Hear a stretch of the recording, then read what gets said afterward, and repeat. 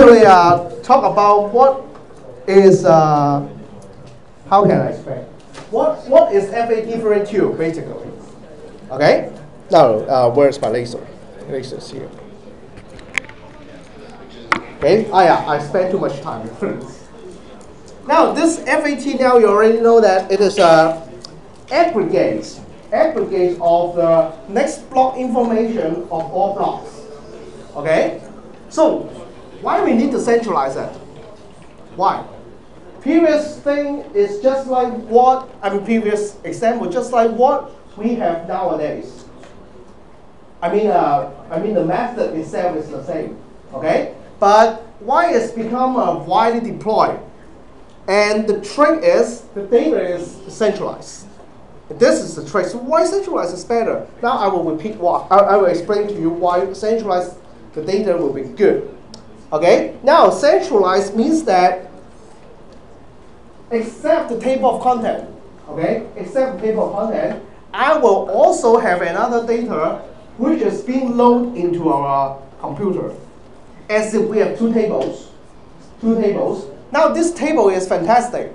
Why this table is fantastic? It is just like an array, right?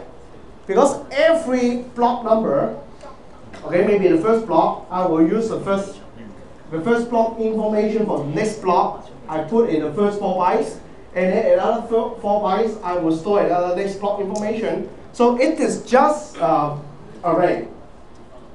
Wow, fantastic, right? If it is just like an array, why not we load it into RAM and make it into a part of our program or a part of the kernel, so that I can access it just like an array.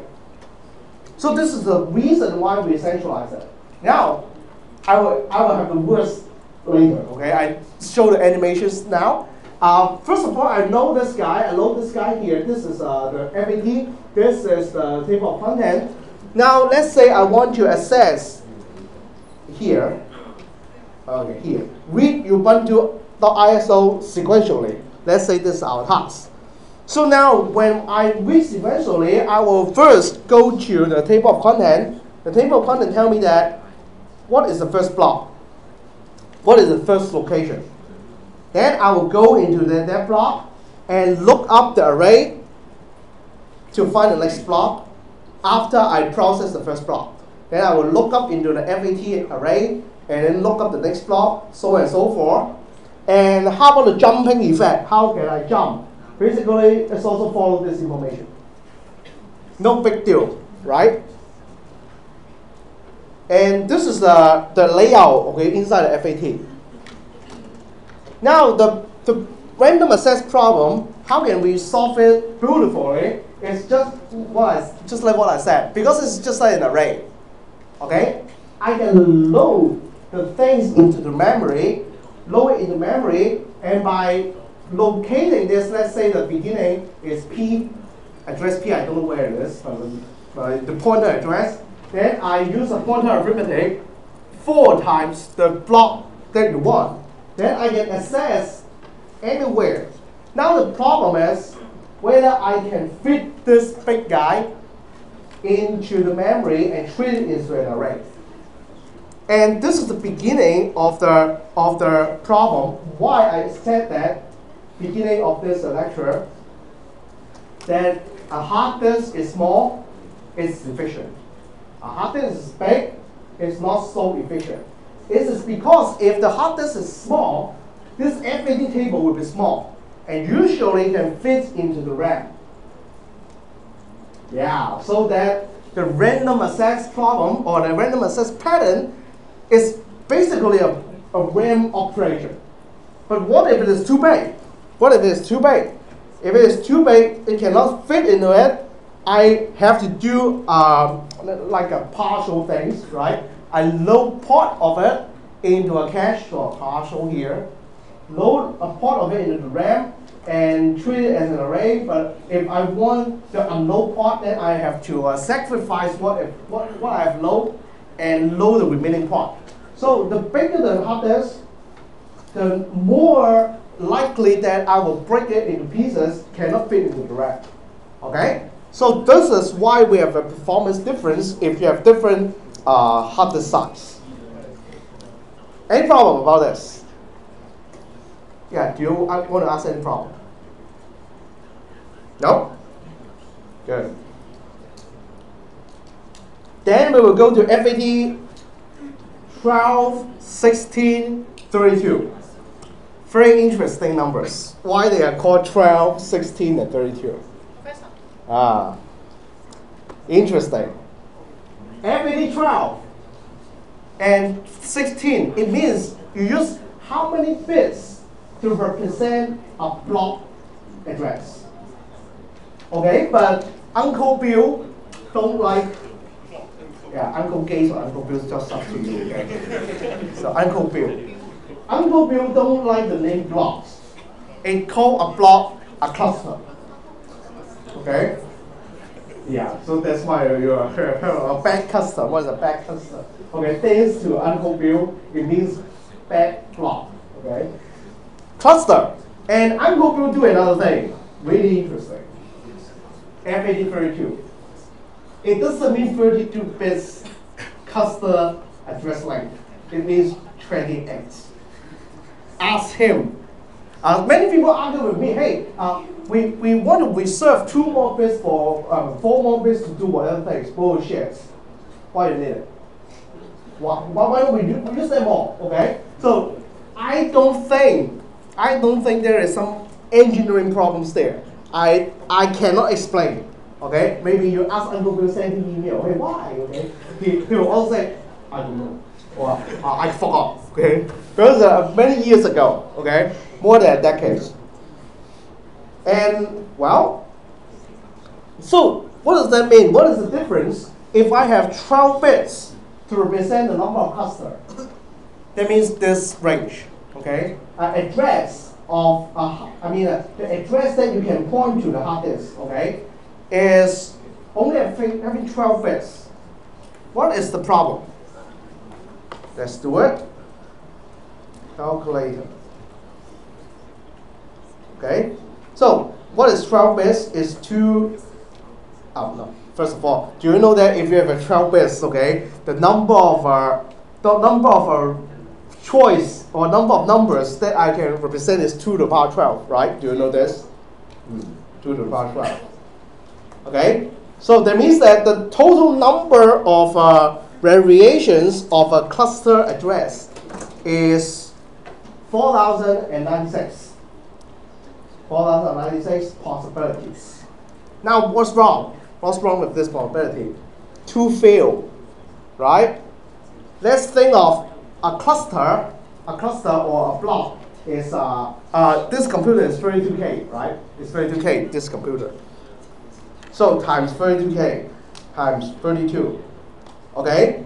So this is so many K here. So divide another 1024, so we will convert K into meg. 128 meg if I use FAT 12.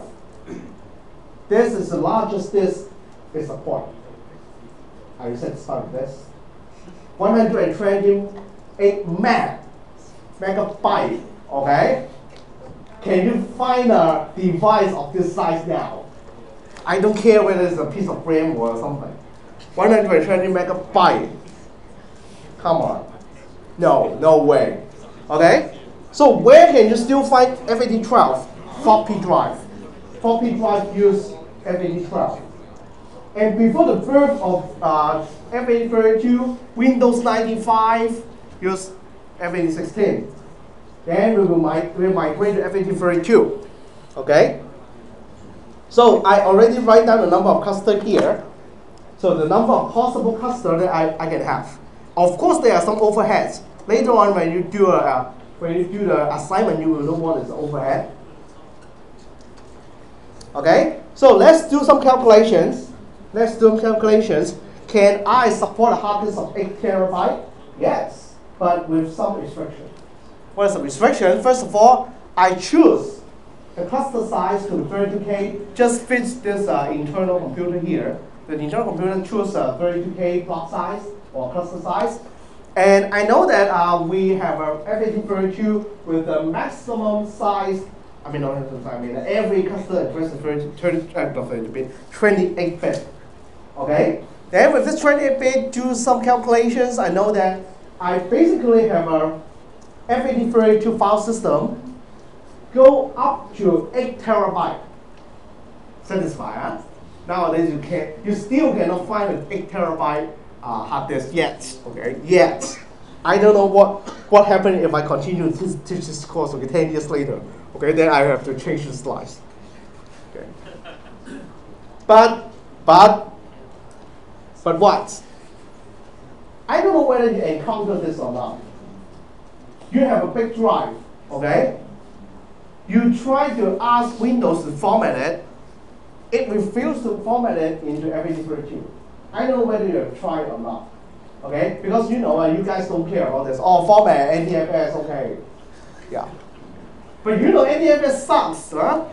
It cannot be read from let's say, from a Mac, okay? It cannot be read from your, I don't know, nowadays TV box knows how to use NTFS, like a Xiaomi Haoji, right? There's those TV box, okay? They already know how to read it, okay? But the old days, okay, many TV box don't know how to read NTFS, okay? But don't care about this. Basically, there's a rumor. You may have heard of it. The rumor is starting from Windows XP. Windows only allows you to use FAT32 up to 32 GB. Now we're already in a very dangerous zone. Maybe the smallest USB drive that you can buy from the market is already 16 GB. We are very close to it. Now, who already have a 64G USB drive? If you have, can you borrow it to me? No vowels, okay? I don't want any vowels to be, okay? Anyone have? Now, 64G. I just plug in the Mac, okay? I plug in the Mac, okay? No lying, okay? I plug in the Mac to see whether it's a FAT32 or NTFS. Anyone? 64G. No one? No one has? Micro SD? I have a slot here. Michael, no, sorry. Okay. Okay. This weekend, go to buy one. Everyone here, go to buy one and try whether Windows 7, Windows 8 support this size of FAT32 file system. You will find it yes. Okay. They spread these rumors, and this is not a rumors. This is not a rumor. Really, I already used it several times. I plug in a big hard disk. I try to format it into FAT32. It denied my request. Okay, but now we open this choice. Okay, let's see what they have done previously. Windows will allow you to use third-party tools like Partition Magic or other kinds of firmware tools to format drive which is bigger than 32G.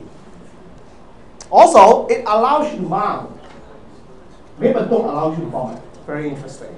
And also, others old operating system allow this. Only new file system, new OS don't allow us. And why? Because they want to fade out FAT32. Okay? And this rumor spread when we first have XP. It's 203. Okay? And they want to fade out FAT32 starting from 203, and you know the results. They failed. They cannot, okay? And really document in knowledge base. Really document it, okay?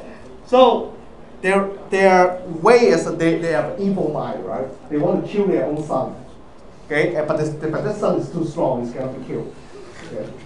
Needed all kinds of mobile storage now using it. So this Microsoft, okay, do it on purpose but failed.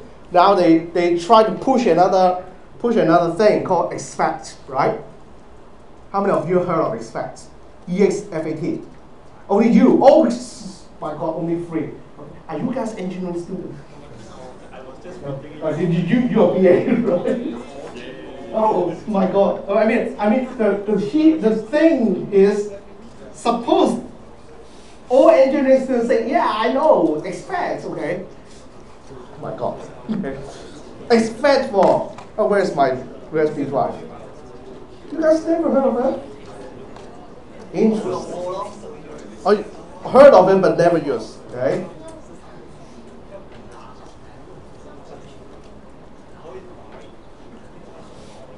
Erase. This guy, even Mac supported. Okay? So this is going to be trying to replace FAT32. Let's see. Okay? But I think this time it will succeed. It will replace, okay? While I'm presenting this slides, you will know the reason. Okay? So I think I have to put a stop because I said that I will vote for